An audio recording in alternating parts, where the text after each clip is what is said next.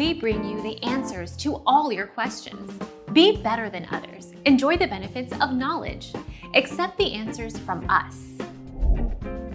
One of the easiest ways to aerate the water in your aquarium without a pump is to use a pitcher or cup. Simply fill a pitcher or cup with the aquarium water, lift it up nice and high, and pour the water back in. The water will pick up oxygen on the way down to the tank, thus inserting oxygen right into the water.